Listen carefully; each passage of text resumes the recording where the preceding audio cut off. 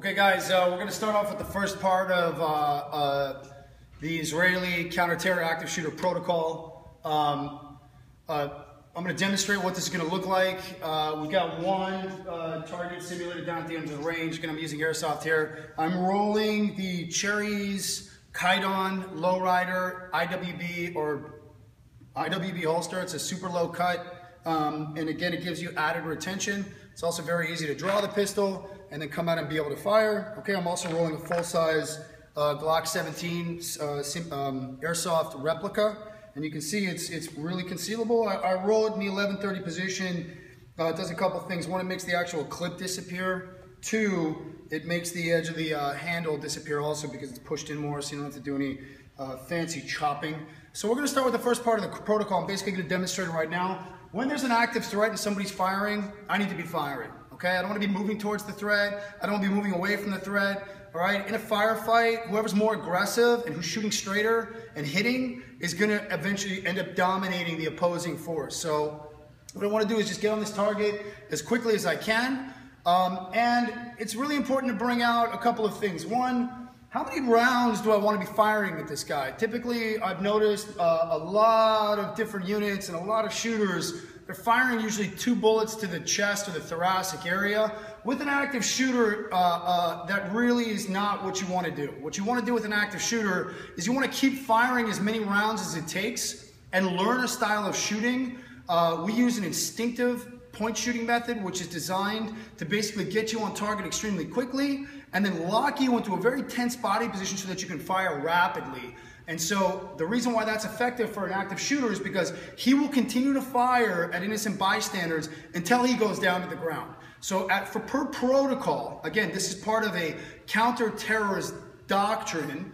We're not using typical, even reality-based tactical shooting. This is a combat system designed specifically for terrorists, in this case, a terrorist active shooter, okay? So we want to be able to fire as many rounds as it takes at the target until the target goes down.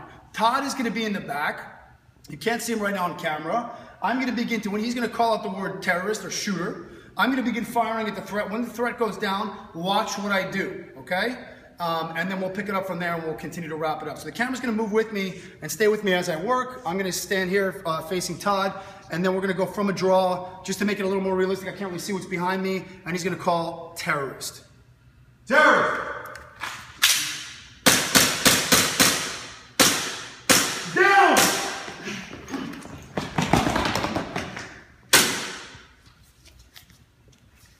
Action. Okay guys, so what you just saw me do was, I'm going to continue to fire at the terrorist as rapidly but as controlled as possible, as many rounds as possible, until the threat actually goes down. Okay, so I'm going to demonstrate it one more time. I'm going to come from the holster, from the draw. Sit up over here for me, please. Okay, and I'm going to call this out on my own, and just watch me move and work. Terrorist! Down! Okay, so what am I doing? As soon as I spot the threat, I'm coming out with my weapon out of my concealment holster. Obviously, if I'm out in a movie theater or I'm out in a mall, I'm going to be concealed. I'm going to be covered with your off-duty law enforcement plainclothes or a CCW carrier. You're going to come out as quickly as you can. Lock yourself into a body position. Let's walk through it one more time. Okay? And I'm going to begin to engage. There's a couple different ways I draw the pistol, and I'll just sort of demonstrate it, okay? Basically, I'm stepping out into my stance. I'm clearing the shirt as I bury my weapon into the well of the gun. I'm coming forward, firing as many shots in a stable stance. Guys, you can be isosceles, you can be slightly weaver, it doesn't matter. Just get your weapon locked up so your gun doesn't move, and get your elbows as tight and your shoulders as tight as possible. And then fire as many rounds as it takes. And right now I'm just simulating with the air because we're in an indoor facility. Just want to show you with the action of the slide, firing as many rounds as it takes until he goes down. As soon as the threat goes down, after you see I'm firing up to 5 or 6 shots, he's down. The finger comes out of the trigger. I'm going to turn and rotate the weapon 45 degrees. This is called a cant. This is so that I can check if I have any malfunctions, okay? I don't want to run forward if I have a stovepipe, a double feed, my slide could be locked back, means what? I'm out of ammo, I have to switch magazines. I don't want to be aggressing or running up on a terrorist threat if I don't have any ammunition or if I have a malfunction with my gun, because then I'm forced to turn it into a blunt object, which I'll explain how to use as well as we progress here, okay? So I'm coming out of the holster. Let me reset it one more time so you guys can see. Okay, again, I'm using the Archery's Kydon Lowrider holster.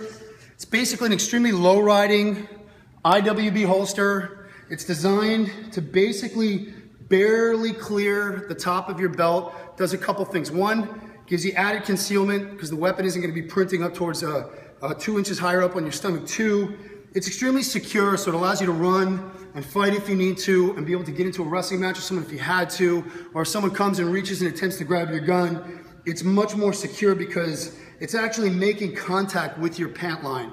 So that's the reason why we designed it. We're going to be using our equipment throughout this course because we designed this equipment for these courses. So you guys might go, oh, well, he's just trying to sell his stuff. Well, yeah, we are trying to sell our stuff because we specifically designed it to be used and to help you by having better utility equipment on you, holsters, garments, etc., so that you have an advantage when you're responding to this type of active threat, okay? So the first thing I'm doing when I spot the threat, my shirt's getting cleared, I'm coming out, I'm firing until the threat goes down, I'm turning and checking the weapon, making sure I don't have a malfunction. I now have to get to the threat as quickly as possible. If I'm walking and shooting, two things are now happening, okay? If I have a crowd of people, which they're going to be running in every direction when these gunshots start going off, and remember, the active shooter is going to have initiated the fire, okay? Hopefully, a good security-minded off-duty police officer or lawful CCW carrier will have picked up that threat walking in. We see the movie theater shootings recently. They seem to be coming out of the exits down towards the screen once the actual film has already started. So those are already red flags. Those are things I would be looking for immediately when you go into the theater. Nobody should really be walking into the theater after lights go down. Obviously, if it's someone getting up and using the restroom, that's a different story. But people that are coming in later, unless you're the prime minister of a company and you're purposely trying to dupe out the moviegoers so that you can, adhere to your security protocols, the prime minister of Israel will always show up to a movie after the camera already starts to, or after the lights go down. So basically, we're firing. As soon as the threat goes down, you have to immediately get to the threat. And the reason why is because if it's an active shooter or a terrorist, their goal, even if they get hit, will be to take that weapon and then continue firing at the crowd of people, okay? It's not fast enough to walk and shoot. It's not fast enough. You have to sprint. And what I mean by sprint is the weapon stays forward in the direction of the threat, and you're going to pump your arms as you're running to get more speed. You'll notice I do a shuffle stop as I get up to the threat. That's because of the momentum that I'm creating because I'm forcing an aggressive attack. Again, this is based on the pressure cooker. In Hebrew, we say sir lachatz. I need to push the fight to him. When you have two energies, whoever's more aggressive is going to dominate. So my shots have to be faster, and they have to be on target quicker. As soon as he goes down, I want to sprint up to him.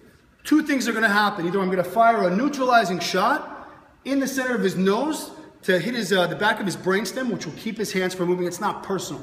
I'm not trying to kill this guy. I'm simply shooting him so that he goes down, which is subduing him.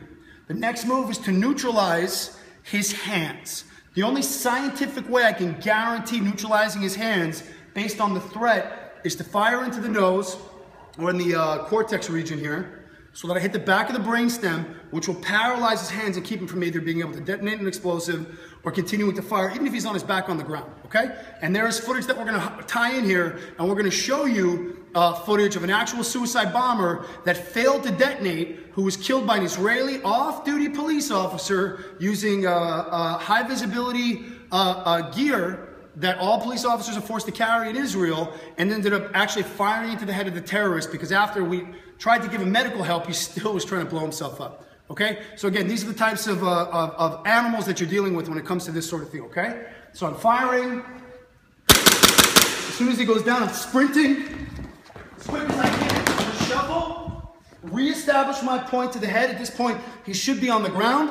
I'm either gonna fire one shot if he's still trying to shoot, or if he's subdued and he's not moving, I'm gonna kick his firearm away, and then I'm gonna announce that I'm a CCW holder or an off-duty police officer, and immediately wreath sheath or holster my weapon. When the phone call goes out, all they're gonna hear is guy with gun. Rookie police officer pulls in, you're gonna get lit up. Get the gun away, stand by the threat, take a few steps back, and identify yourself to the crowd, okay? That's number one. Let's reset it. Stand by, we're gonna do this one more time for you guys. Stand by.